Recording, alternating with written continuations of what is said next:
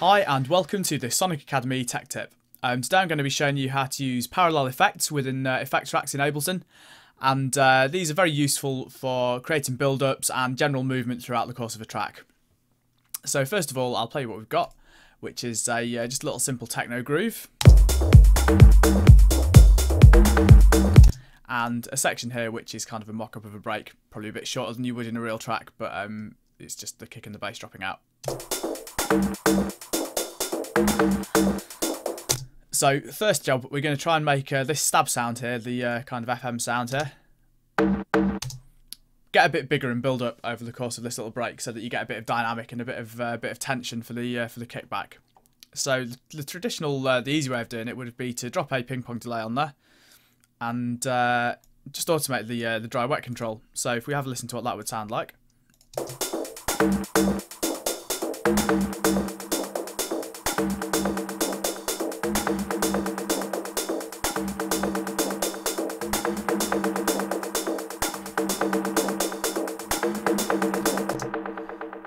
Kind of does the job we're looking for, but the main problem with the dry wet control is that at the dry end you get all of the original signal and none of the wet signal, and at the other end you get all of the wet signal but none of the dry signal, which can be useful. But for a build up like this, you usually want to actually keep the dry level constant, but just add more of the delay on top, which isn't what wet dry control does. So let's show you how to change that. So if we stick that to 100% wet and right click on the title of the device and click group, that puts it within the effect rack. That button there opens up and shows us the chains. So as you can see, this chain here refers to what's here, which is the ping pong delay. So let's just call that delay. And what we want to do then is right click and create chain and leave one empty and call this one dry. Put that on top. So you can hear with this one, if we solo the chains, that is just the original signal as it was before we put any effects on it at all, untouched. And then this one is just the delay. So if you hear the two of them together. So then, in terms of a very simple effect, just automating this here, the level control on the delay chain, will give us that kind of build-up effect. So if we just draw that in from 0 up to there, and then cut it off again at the top, that should give us a bit of a cleaner version of what we wanted, but actually keeping the dry level constant. So if we listen to that.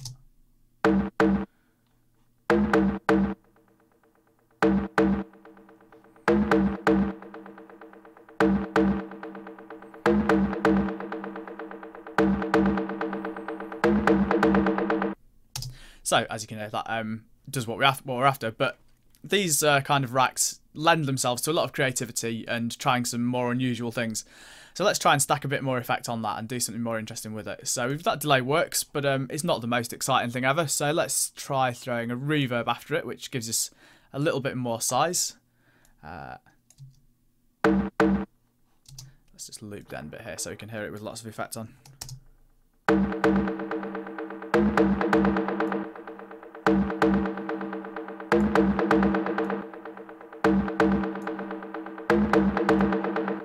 So that sounds pretty good. A bit more decay time.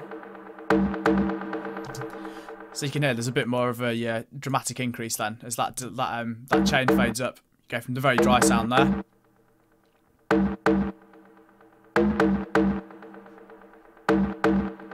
to quite a lot going on by the end.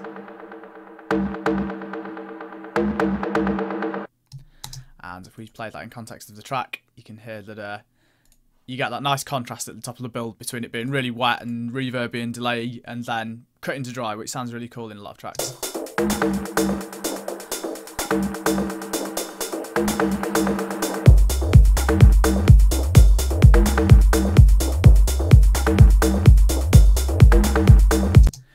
So you can throw whatever you want onto there, really. You know, put reverbs, delays, anything like that works. But let's try another chain now. And the good thing with this is you can have as many of these going at the same time as you want. So create chain again.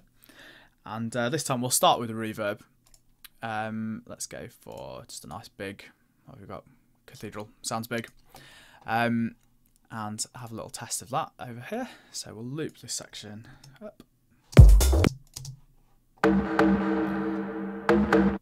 So this is our reverb chain here, so let's call this, let's give these more descriptive names, so call that delay plus verb.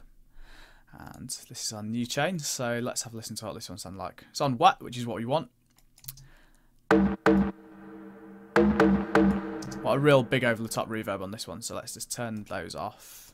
Cut a bit of the low maybe.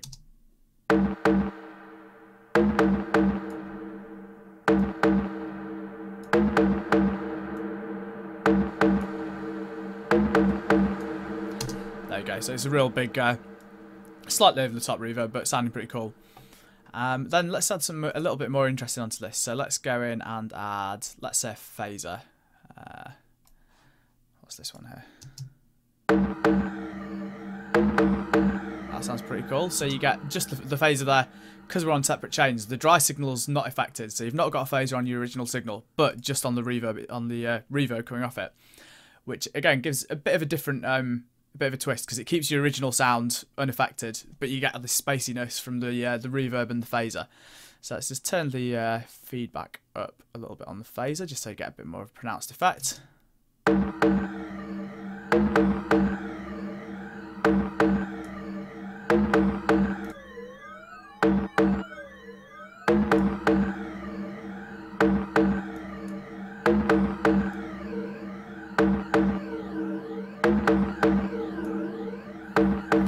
Well, that's sounding pretty nice and over the top. So let's take that out there, and if we maybe want to use this one for keeping a bit of dynamic throughout the track rather than on the build-ups, just so we've got a different option.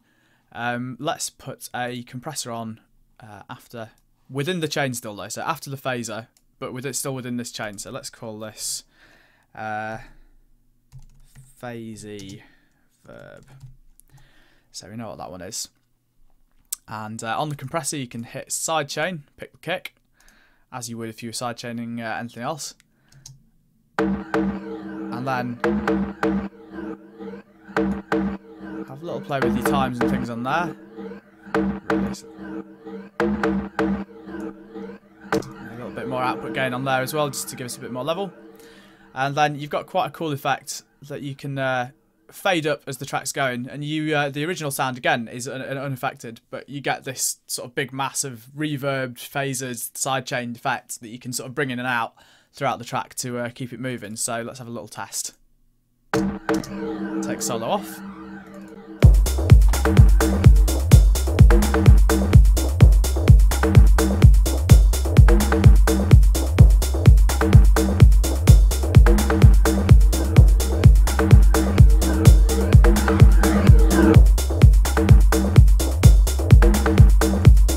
So I probably went a little bit too loud there, but you get the idea. You can sort of mess around with bringing that in and out, duplicate it across, and yeah, it's a nice little thing that keeps the track moving.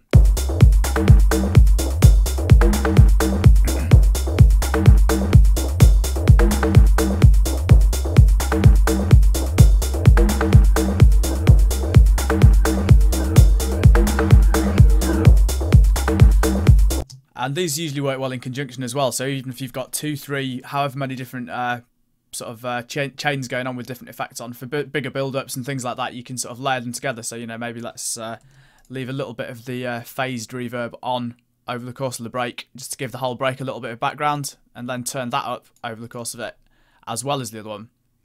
And might be a bit too much, but we'll try it.